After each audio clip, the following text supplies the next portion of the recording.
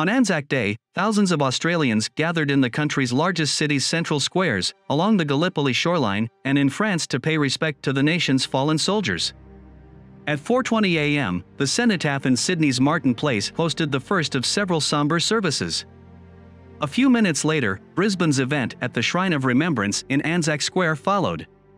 Nearby the location where, 108 years ago today, Australian soldiers started their assault on the Turkish peninsula that resulted in the deaths of thousands of Allied soldiers, according to tweet of Mr. Albanese this morning.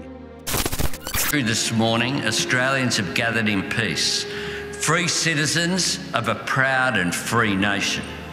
108 years after those first Anzacs set off in their boats, we remember them and all who followed. And we reflect on all that has been made possible by generations of sacrifice. We hope that war will one day be done, that the cause of peace will prevail, and we can stop inscribing names on memorials. But even then, we will keep gathering before the dawn. We will gather together. We will gather for them. It is because of them that we can await the light. Walter Blair, a young primary school teacher who was one of the Australians slain at Gallipoli, was described by Veterans Affairs Minister Matt Keogh. He enlisted in the Australian Imperial Force and was quickly assigned to the 11th Battalion as a private, according to Keogh.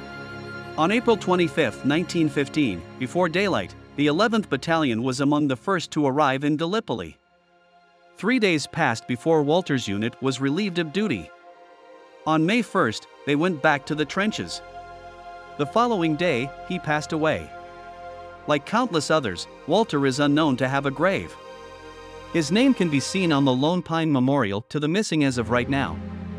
Much has changed in the last 108 years about how war is fought, but the great character of Australians at war has not, according to Mr. Albanese. But we haven't always honored those who have fought for us as properly as we ought to, it must be admitted, he continued.